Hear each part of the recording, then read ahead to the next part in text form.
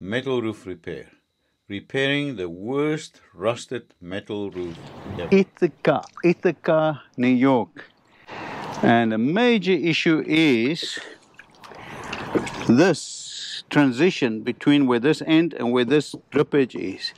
And it's a huge problem. So I'm going to show you how we remove this. And then I'm going to show you later in the video how we seal this. And after I sealed it, I'm going to show you at the end, towards the end of the video, how I protect the sealant from ultraviolet. So watch this video and learn something. But you can see the silicone and tar and everything on it. So I'm going to show you what it looks like.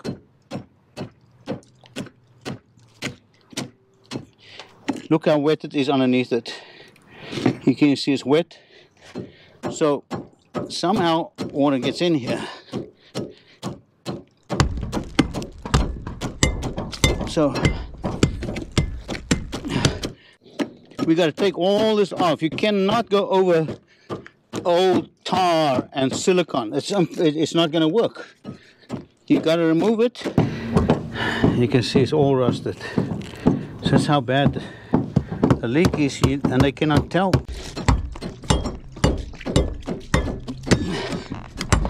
Alright, so now the people originally came to repair this roof. They did a very good job, but they used tar. Let me show you. You see the tar here? Let me get the tar off. Tar with mesh. You see the mesh? There's the mesh, fiber mesh. Okay, so that's what they used.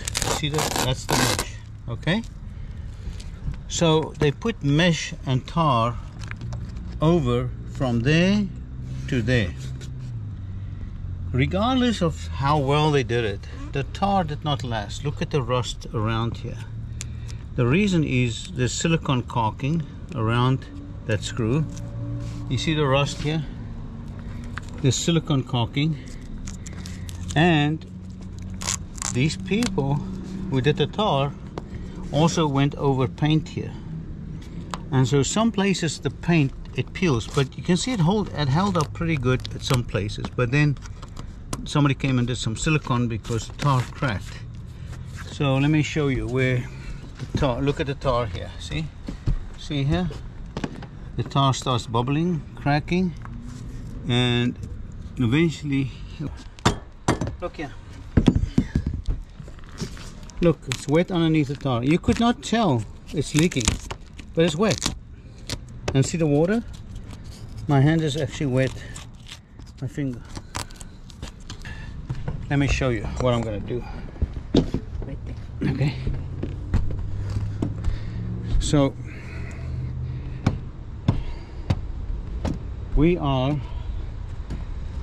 all this roof has to be done, everything to this side. That's the one step. You get the bulk of the stuff removed. Then let me show you how the next step is.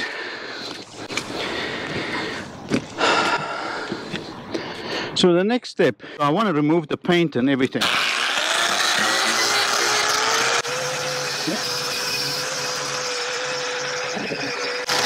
All right. So here's my idea. This surface is clean and this surface is clean. And I'm going to put my transition right over this completely. But I'm doing it to a fresh metal, not to paint the blue paint, caulking and tar. You have to clean this very well. That is the first step, is preparation. The next step after I've prepared the entire roof is to make the transition. And what we use is Turbo Poly Seal. Excellent product. It adheres to metal and very well. And so you can see all the rusted spots here. Look at the rust here, rust, and it's rusted through. I want to make this transition now. That's the next step. That's not the final step. I'll show you when we finish what's the final step, but first of all, I don't like this sharp edge here. See the sharp edge? I want to cover this gap to avoid a sharp edge there. So I'm going to put some, this is just a roof cement. It's nothing special. It's tar or roof cement or flashing cement or whatever you want to call it. And I fill up that gap so there's no void behind my transition. That's all I'm doing. I'm doing a slight, you can see that I fill up the gap there. See there? See, like that. Okay, that's number one. Then I paint turbo poly seal. I have a 3-inch brush here. All right, and I cover this, and I'm going to just show you how to do this. This is very easy, but it works super nice. All right, this is a crucial step, by the way. Everything has to be clean, well prepared. And then I'm going to do it up to here so you can see how it's done. Okay, so take this, I put the fleece, make sure the fleece goes snug against the roof. Okay, you can see now that caulking tar, this roof cement underneath it, is filling up that void there, that gap. Then when you come to the risers, you have to line the fleece in here. So I'm going to cut right to this corner of the riser and this corner of the riser. See this corner? All right, and then I'm going to cut to the top corner of the riser, right there, right there. This is nice. Now I fold this in there, add a bit of turbo on top of the fleece where the other one will lie over. See that? Put it right in there. Very nice. And then I put some turbo over this area where this one will sit. See? See that? Beautiful. Just like that. See how you do it? And then you do your final coating over this. All right, now that's not the final step. This is almost to the final step. The next step I'll show you. As soon as I got this done, I'll show you my next step, and that will be tomorrow. Oh, I didn't cut the, look at that. So I got to cut the bottom and then put some more turbo, and look at it, beautiful. You close the gap there, see? And then you cover this. One more thing I want to show you,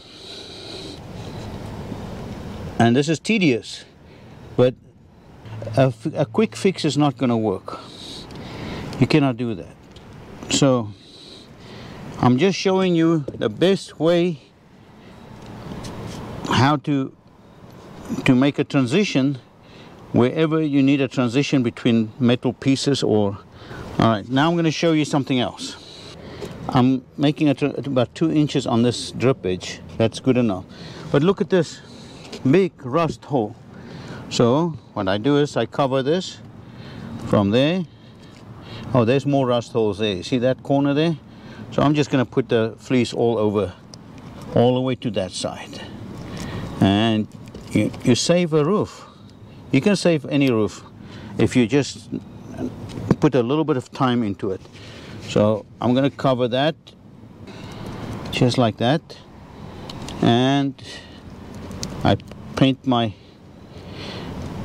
turbo poly seal over that. Make sure you cover the entire fleece and not leave any uncovered, because the UVs will break the polyester fleece all the way. So that's it. Now I want to show you now what, after this cures, I'll wait. You can wait an hour, but you can wait 24 hours. So tomorrow, when I'm done with all this transition, I'm going to show you the final step, and that will make your roof completely seal-proof, leak-proof. Okay. All right. So this is the final step. This is super important if you want to make this transition last. Now as we went through, we went cleaning, took off everything, grinded, filled it up, and then we did the transition. This is yesterday. Look how nice it is, smooth, and it sticks, and there's no ways water can get in. But to make this last, you should do this, and that is silver coating. Okay, so look at the silver coating. I want to show you something. You gotta mix this. That's the aluminum sitting at the bottom. You cannot just go and paint it like that. So it takes a while. If you can have a screw gun, you can mix it. But I don't have one now. So it takes a while to mix this, to get the aluminum to mix with the asphalt. But let me tell you the principle. It is important to put this on because the UVs will eventually beat on this and eat, and this will deteriorate if you don't have a silver coat protection. Silver coat protection make just to show you after 3 years what turbo polyseal looks like. We applied this around this vent pipe, metal to rubber roof, and look how well it's lasted. Now you can see the oxidation on it. You see that? So this will last 6, 8, or 10 years, depends on the sun. But it's best to coat it with silver coat protection. It will last forever. Almost guaranteed to last forever. So it's aluminum asphalt. That's what it is. It'll take a while to mix. About 5 minutes. I've been mixing this, but you can see now it gets thicker, and aluminum is getting mixed in.